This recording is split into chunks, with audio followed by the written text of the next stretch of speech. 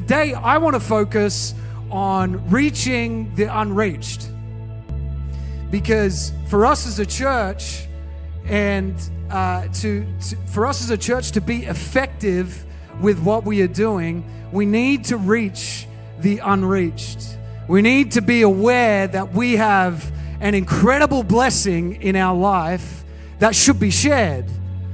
You know, just like I think it was Darren was mentioning before, but a blessing shared is a blessing doubled. A burden shared is a burden halved. Has anyone ever heard that?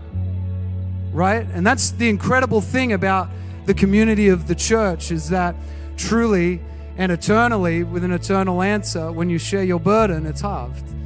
And likewise, with the blessing that you have been given. And we need to be willing to be able to speak about our faith using every opportunity to preach that good news. Amen? Come on, let's thank the band here today. You guys are awesome.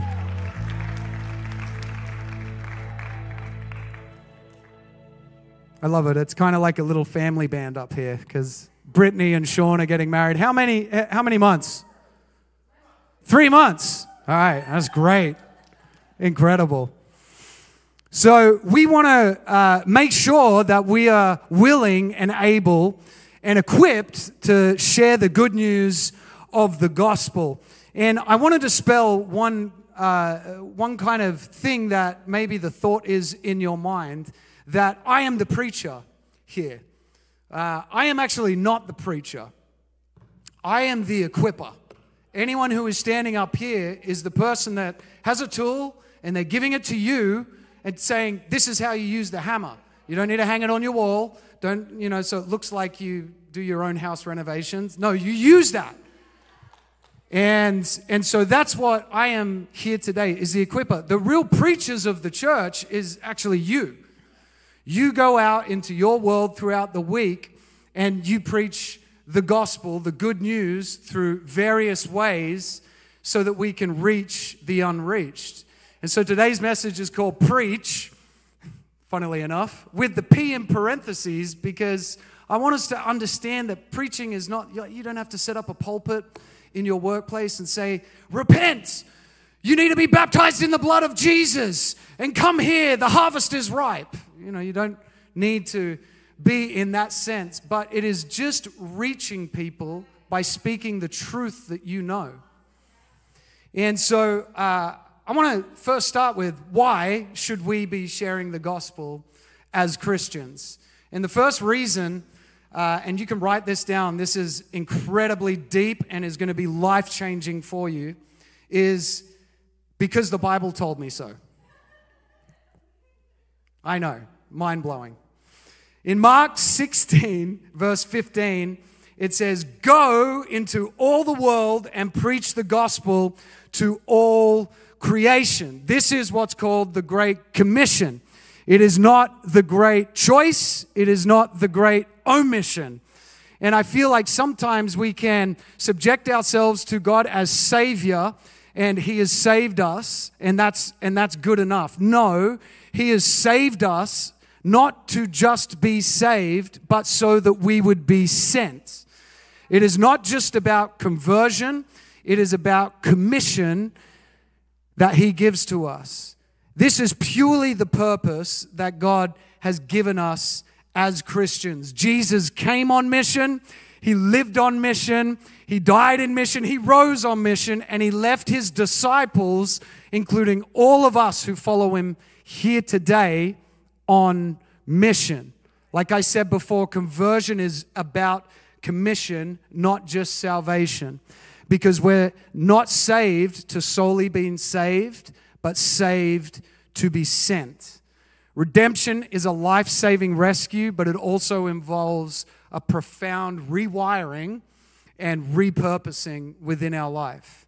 We are saved to go out into the world for the glory of our Jesus, to make Him known as our Lord, as our Savior, and as our greatest treasure. And honestly, I think that this is a foundational answer to the question that all of humanity has. What is my purpose here? What is the meaning of life? And, I said before I can try and find this complicated answer. That's a complicated question, right? What is the meaning of life? Does anyone have an answer, like off the top of their head? What is the meaning of life? That you're going to have to go down some Jordan Peterson rabbit holes, and we want to find these eloquent ways in finding out what that purpose is. But it's quite simple. That we would follow Christ and that we would be a gigantic arrow that points others towards Christ. That we would actually live out the Great Commission within our worlds. 1 Peter 2:9 says, "But you are a chosen people, a royal priesthood, a holy nation, God's special possession." I want you to say that. I am a chosen person. Let's try that again. I am a chosen person, a holy nation, God's special possession, that you may declare the praises of Him who has called you out of darkness into His wonderful light.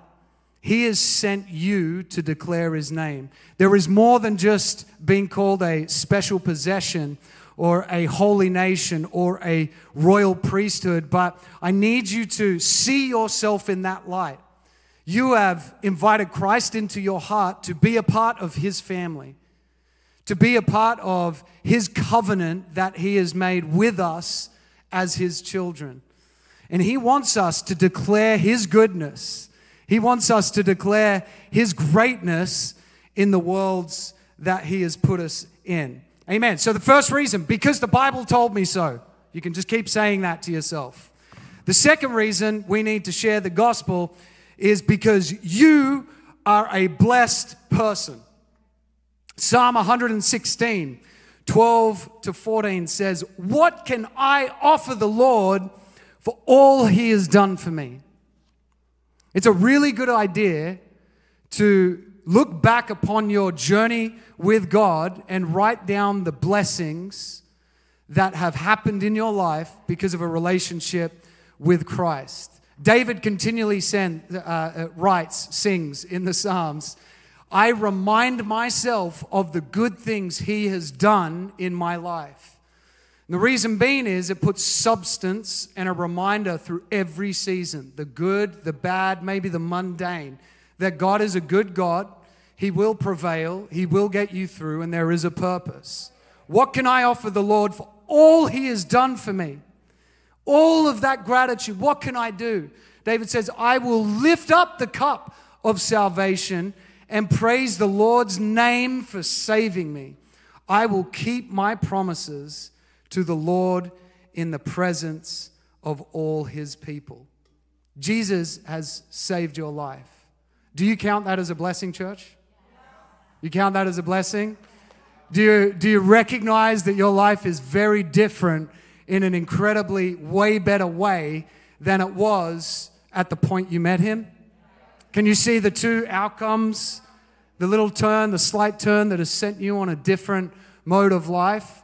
The way to bring back blessing to God in that sense is to lift the cup of His salvation. I don't know someone who will hide their blessing. If I came up to you, one of our awesome women, and I gave you a Balenciaga bag, I don't know, is that a good bag, sweetie? Well, first of all, my wife might be pretty angry at me. She's like, "Where's my bag?"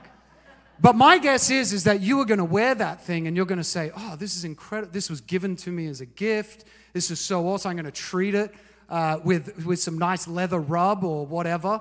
If I came up to a guy and I said, "All right, I've got an original 70s Ford Bronco. This is yours.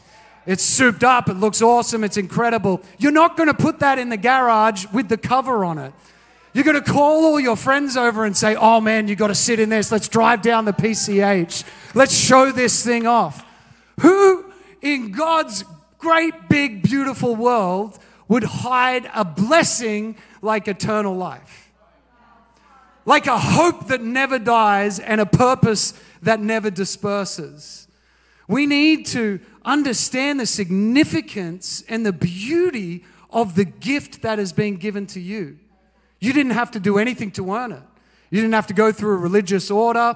You didn't have to penance yourself. You didn't have to do that. This was a free gift given to you by the willing Spirit of Jesus and the great plan of God. Billy Graham has an incredible quote. He says, "Our faith becomes stronger as we express it. A growing faith is a sharing faith." If you feel weak in that area, begin to share about the goodness of God in your life. It will begin to strengthen that resolve that you already know within you. It will put to voice the great blessing that you have. In Isaiah it says, "I send the word forward out of my mouth. It will not return to me void, but it will accomplish what I have sent it to do." There is power in the words that you speak. There is power in talking about the gospel of peace. And so this week, you got those 2 reasons? Because you were blessed, because the Bible told me so. I love it. I want to talk out of a scripture here today that, as I was reading this story this week, it just kind of hit me in almost a prophetic sense as a kind of commission in itself for me as a Christian, for me as a believer of Christ, for me as a part of a church community here in our great city. And it's the story, one of the greatest stories of conversion, and that is of Paul. Everyone know who Paul is? Yeah. Did everyone have a coffee this morning? Or? Paul used to be called Saul, right? And Saul was a very zealous, devout Pharisee to the Mosaic law. And when Jesus came, I don't know if you knew this, but the message of Jesus caused a lot of social disruption. I don't know if today you might feel so fearful of bringing up what you, the substance of your life, the substance of why your life is so good, because, I feel like I'm walking around on eggshells. I don't want to offend anyone. I don't want to bring up a fight. The social setting right now is quite tense. Well, it's been tense for quite some time.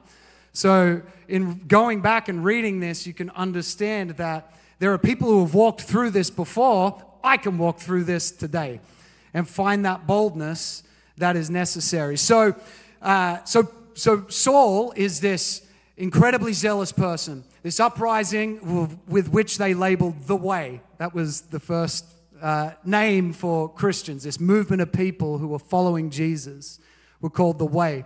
He went to the Pharisees and he said, "Give me the authority to go and persecute these people. Give me the authority to bind them in chains, to bring them back to Jerusalem so that they may be tried, they may be convicted, some be put to death, all of their possessions taken. Give me the power." So he hated Christians. He was in complete adversary to the belief that Jesus died and resurrected and the people who were following him. On the way to Damascus, he's empowered by the state, by the Pharisees, to go and lock up these people. He has an incredible moment as he is nearing a city called Damascus. And in Acts 9, 3-6, we read, "As he neared Damascus on his journey, suddenly a light from heaven flashed around him. He fell to the ground and heard a voice say to him, 'Saul, Saul, why do you persecute me? Saul, Saul, why do you persecute me?'" A great side note, just to keep in your mind, Jesus asked 307 questions in the New Testament, and he answered only a few. I think to be an effective witness, you want to be a great question asker. You want to know the destination where you would like the conversation to go, and then you ask questions that lead you to the particular point. Even here, the first words Jesus speaks to Paul, or to Saul in this case, is a question. "Why do you persecute me?" Saul asks back, "Who are you, Lord?" And he says, "I am Jesus whom you are persecuting. Now, get up and go into the city, and you will be told what you must do." And that verse 6 struck me within my spirit. Now, get up and go into the city. And so I'm going to be talking on those 3 points here today. The first of which is now. Do it now, because sometimes later becomes never. Has anyone ever heard that? Did anyone in this room ever have a dream of, well, you don't have to put your hand up, but writing a book? Right? Okay. So, and the issue was, I just need more time. I just need more time and space to myself. And 2020 came around and provided almost a perfect little space for you to be able to focus in, knuckle down, no distractions, and write a book. Did anyone write the book? Oh, you did? Wow, that is fantastic. Come on, let's give it up. But most of the time, it's procrastination and the fear of completing something in the moment called now that we begin to lose the moment. And I believe that God is no doubt a God of the now. He moves suddenly. Even just as he met Paul on the road to Damascus, it says, suddenly a light appeared around him. It knocked him off the horse and he was on the ground. God moves in a very sudden way. And in Hebrews 11, it talks about faith in that way as well. It says, now faith is the substance of things hoped for, the evidence of things not seen.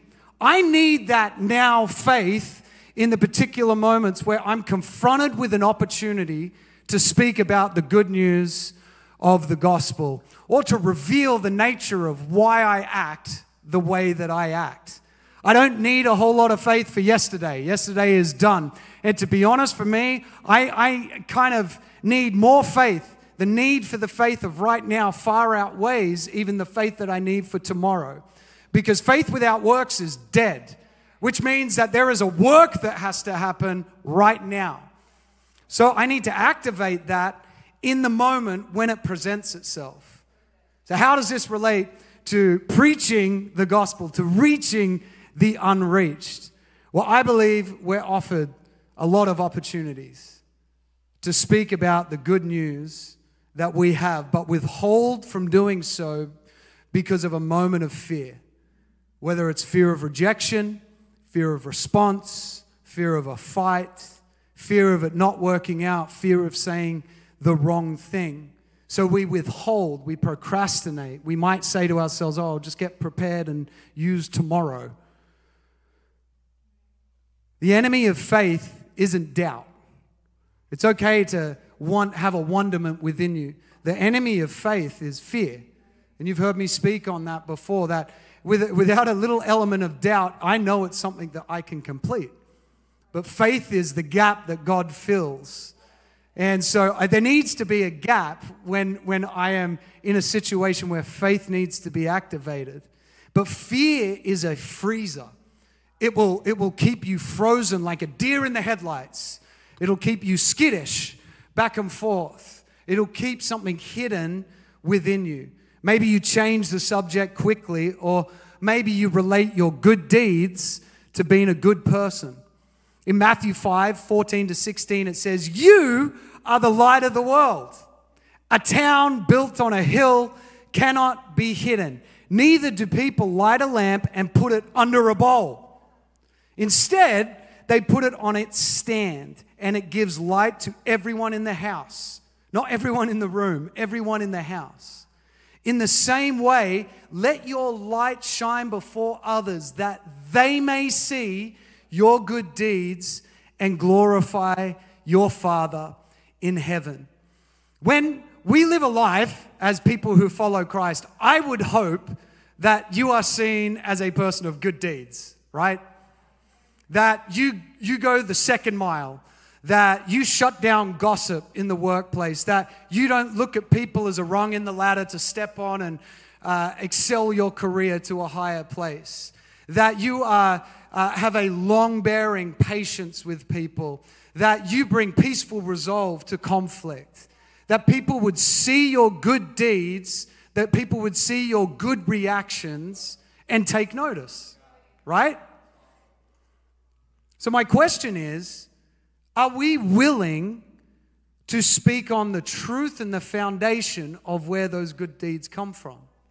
These good deeds are like seeds that grow and multiply within a person's mind to go, I don't understand why you live like this. What is the context of your life? This is the reason why we act as Christians in all circles, why we act as Christians in all homes, so that the inquisitive nature of why do you react like that? Why do you live your life so differently can be answered with the good news. You know, if I was God, I would kind of poke my head through the clouds and say, hello, what's up, children? Here's, not Johnny, God, here's Yahweh. And I'd be like, so you all recognize me now. But he didn't do that because he saved you so that you could be sent into these rooms, so that you could be his representative within all places. Humans connect with humans. And so those good deeds, when you're asked about what is the context of this, like why do you respond like that? Don't respond with the latest atomic habit that you just read about and this is why my life is better. Don't respond with the latest Tim Ferriss little piece of work wisdom that he gives you. Respond with the context that Jesus is your Savior. And there can be many ways to talk about that. Man, I struggled with my patience for so many years, but being in a community, our community at church, and we meet in small groups, we get together, I got to say the power of prayer has changed my life. To which way will you shed that light? To which way will you point the glory? And it takes now faith that we would be emboldened to speak about that. We don't just put the light under the basket and keep the rest of the room in the darkness. Oh, isn't it crazy that you might talk about your atomic habit? I don't know why I'm speaking on that. I think I just read the book. But we might just relate it to that. That is giving that glory. You know that. That is giving that magnificence for the change within your life. There is a deeper reason for that. And when we let that light shine, it gives context to the life we live and the intent of the decisions we make. All of it pointing back to God. So I want to ask, in what areas of life are you covering your light? In what rooms do you quickly put the light under a bowl? To which people do you kind of hide the significance of? Maybe it's a fear of being accountable from that point on. Ooh. That you might now have to live up to the call that you have been called to live. What opportunities are you letting pass you by that could change someone's life? Who is in our lives that are hurting and broken that we are hiding a light from? We need to build the confidence and boldness to speak God's truth. I want us to practically just take away that we would commit to working Jesus naturally into our everyday conversations.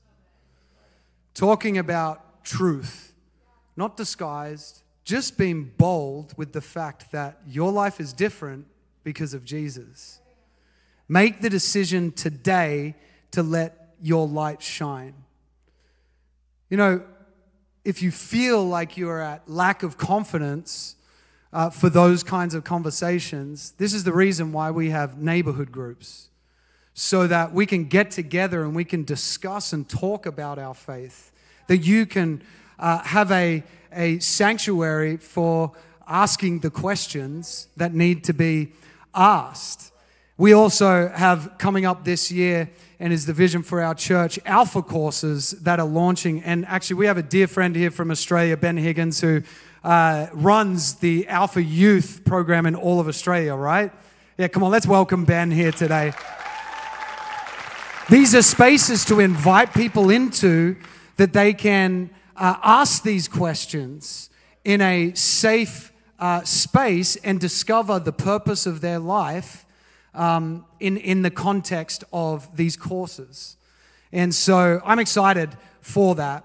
In Luke 6:45, it tells us where we get to a place of which we speak of God. It says, for the mouth speaks what the heart is full of. If you are filled up with God, it will come naturally. Whatever grips the heart, wags the tongue. That's such a funny visual to me. Whatever grips the heart, wags the tongue. Whatever is holy and set apart and studied on will overflow in what you speak about. If you love crypto, you're going to talk about it at every party, right? You've studied it, you've meditated on it, you've invested in it. So you will talk about this at an overflow.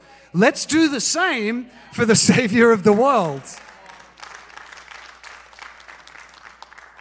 Awesome. Second point is get up. It says, now get up and go into the city. After Paul fell on the ground and he laid out there for a moment, Jesus said, get up. Doesn't take long for God to turn conversion into commission. Some of us may have been following Christ for some time now. And we are living a redeemed life. We're living a saved life. But we are living in a prone position. Yet to witness, yet to serve, yet to give, yet to reach the unreached by preaching the good news, yet to fully commit yourself to that great commission. But God wants you to get up and to take a stand and to be armed with His light and with His truth and bold enough to be able to use it. It's so uncomfortable to be armed with so much purpose, with so much truth, and never initiating it. In Ephesians 6:13-15, it says, therefore, put on the full armor of God so that when the day of evil comes, you may be able to stand your ground, and after you have done everything, to stand. Stand firm then with the belt of truth buckled around your waist, with the breastplate of righteousness in place, and with your feet fitted with the readiness that comes from the gospel of peace. I can't imagine.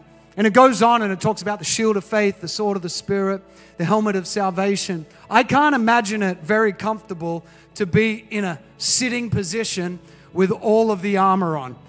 I got the sword sticking into the ground, the breastplate's kind of big and the helmet's kind of lopsided.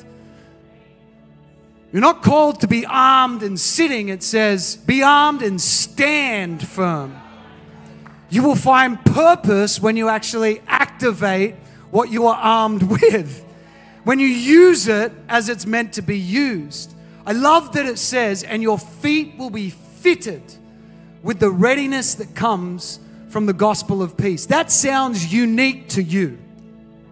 That something is tailored to your feet so that you can be ready. Yeah, I do. Plyometrics. Fitted with readiness speaks to me as your testimony. I feel like sometimes we can get to that point of being saved and redeemed and we kind of leave our testimony behind. The old, bless you, the old life that we live could feel shameful. It could feel, oh, that's yesterday, I don't want to talk about it. I want to encourage you to pick up that testimony and carry it with you. In Luke 5:24-25, it says, then Jesus turned to the paralyzed man and said, stand up, pick up your mat, and go home. And immediately, as everyone watched, the man jumped up, picked up his mat, and went home praising God. Jesus told him to pick up his mat. That's his testimony. That what used to hold him, he now holds it. And by the power of Jesus, he was set free and liberated from that. For what he once depended on, he now holds by the power of Jesus. You have a testimony. It literally just means evidence given by a witness. You have evidence as a witness to the power of Jesus. I know you've witnessed him move in your life. So don't forget about the power of talking on that. You may not have had a physical healing as such, like this man. But I can guarantee you that you had a lame heart, or a lame purpose, or a lame mental state, an addiction that created a limp in your life that Jesus set you free from. I certainly did. I never want to hide the power of that story, because what it is it's His story in your story. It's His great big arced story, like Pastor Jake talked about, the context, and our life living within that context. Here's a helpful way that you can prepare that. How it was, there's 3 sections. How it was, your life before Christ. You don't need to spend a huge amount of time on that. You know, we like to say that, I was a Colombian drug lord, and then, I was a crazy assassin, or I don't know. I wasn't. But how it was, what happened, which is your longer section, the point when Jesus met with you, and how it is now. How it is now is your longest. How the power of God has continued to work in your life. Prepare a 2-minute version, prepare a 5-minute version, prepare a 10-minute version, so that for any situation, your feet are fitted with the readiness, that you feel prepared as you walk into those circumstances. My last point here today is what Jesus ended with. He said, "Now get up and go into the city." I love that Jesus told Paul to go into the city. We're not called to be secret sages or hidden hermits with the truth of the gospel within us. He's called us to go into the city that He has given you. And I don't want you to feel overwhelmed by this great commission of go into all the world and preach the good news. I want you to just go into your world and preach the good news to your family, to your neighbors, to your work associates, to your relatives, that you would give context to the way that you live.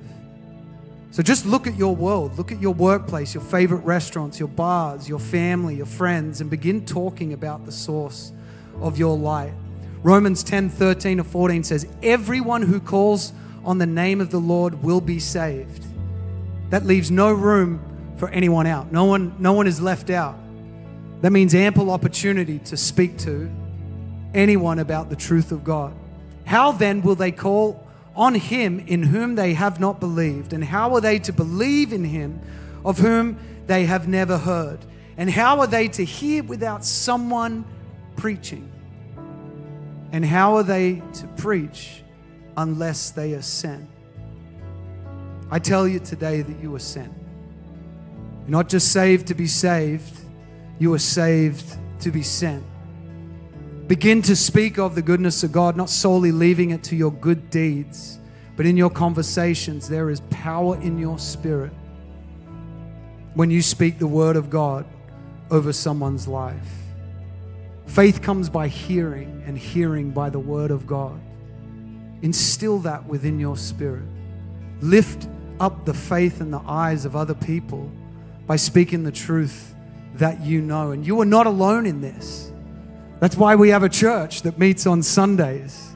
That's why we have neighborhood groups that meet throughout the week. That's why we're launching Alpha courses. That's why we do something like Vision Builders, is that we see a city full of people who need a Savior. And they're replacing a true Savior with the faux versions of a Savior. Those versions that keep you thirsty and coming back and depleting purpose, diminishing hope. But we have the answer. So we're not reserved to just now get up and hang out within my circles, but to go into the cities that God has given you. Begin acting like and thinking like that you are a sent missionary of God. You are a sent representative of Jesus. One of the sad verses in the Bible, it says in Matthew 9:37, and I want us to be encouraged by this, because I believe that we are a church that works. It says, then he said to the disciples, the harvest is plentiful, but the workers are few. Let's commit as a church to be workers in the field for Christ. Dedicated to growing His church, dedicated to seeing His kingdom come on this earth, dedicated to putting in the sweat equity that we are expected to have as believers in Christ. Not one that sits back and sits down in his armor, but stands up, puts the light on a stand, and says, I will raise the cup of my salvation so that all can see the blessing of my life comes from the ultimate source of it, and that is Jesus. Amen. What a great time. Thank you, Father. I thank you here today. God, I pray that we would be equipped, that we would be emboldened to be able to stand up in places that we may not have stood before. That God, if we see there might be a bowl over the light, that we would rip that bowl off, we would shatter it so that we can shine so brightly for the eternal nature of you being seen. Your eternal nature of love. God, that we would see ourselves as ministers of your gospel, that you would make us effective. And I speak out against any kind of timidity or fear that might withhold the answer of life. God, we stand within your power. We don't try and do this in our might. We don't try and do it in our wisdom, but we do it by the might of your Spirit. And God, we stand upon your truth. We seek your face in all circumstances, that you would make us able-minded, able-spirited, and fitted with the readiness to share your good news. And we all said, amen, amen.